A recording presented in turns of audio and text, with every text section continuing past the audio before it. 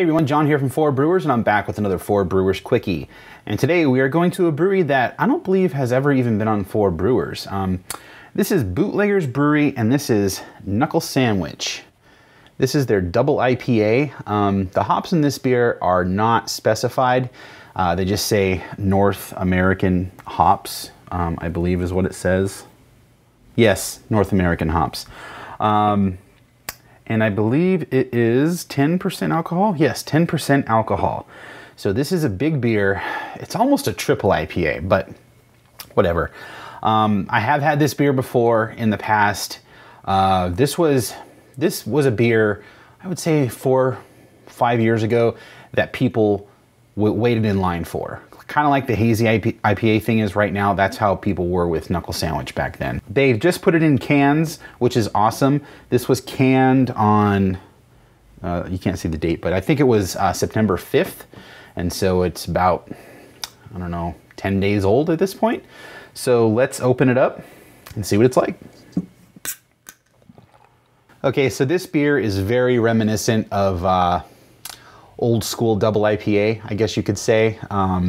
It's got a lot of bubbles on the glass there. It's got like a reddish orange look, I'd say.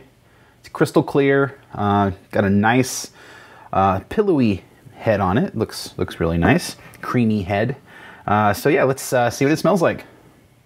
So I'm getting like a citrusy pine thing on this. Also getting a lot of maltiness to it too, like in that old school IPA way.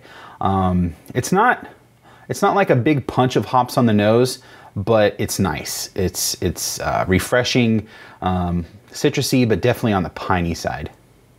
Yeah, it has that kind of, in a very light way, a caramely nose too. Like the malts are definitely on par with the hops on the nose on this, which I believe, if I remember correctly, is how the flavor is too. So let's see what it tastes like. Yep, that's a bitter beer. It's hoppy, definitely.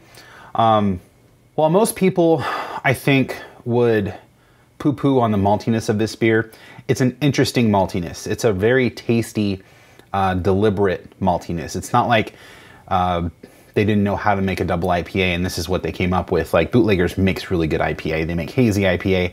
They make traditional West Coast IPA that's, you know, super bitter, light on the hops, heavy, or light on the malts, heavy on the hops. This was made to be a big beer. It's malty, but in a good way. Like I said, you get like a biscuity, caramely maltiness, a little toasty, I guess you could say too.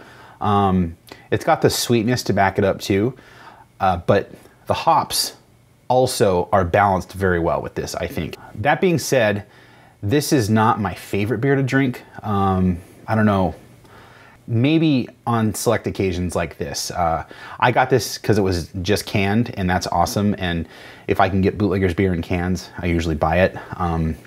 But this is a beer that I think you're gonna nurse it over the course of about 15 minutes. It's a complex beer. It's a big beer, and you gotta accept it for what it is. I think I'm making it sound bad. It's not a bad beer. It's just, it's like almost like a strong ale, but it's hoppy, like in a good way. Like it tastes really good. You really get like that juicy hoppiness going on, but with like a malty backbone, like a big malty backbone. So I'm going in for one more sip. Also, the booziness comes through on this. I don't know, quite a bit. Again, it's a good beer. It's a 10% alcohol beer. Super hoppy, also malty, but it's enjoyable. Like I said, I can't drink this beer every day. It's a 10% alcohol double IPA. I mean, if you drink this every day, good luck. But it's still a damn good beer, and it's evolved over time. Back when it was a hype whale, you know, I was in line too, waiting to get a pint of it. It's a really, really good beer. It's different from what's popular right now, and I think Bootleggers, you know, while they do follow trends to a certain extent, they also do what they want. That's how they've always been. And yeah, so if you do see this, I recommend buying it, but just be prepared for what it is. It's a unique beer as far as I'm concerned. People have negative things to say about it, and they don't like the beer.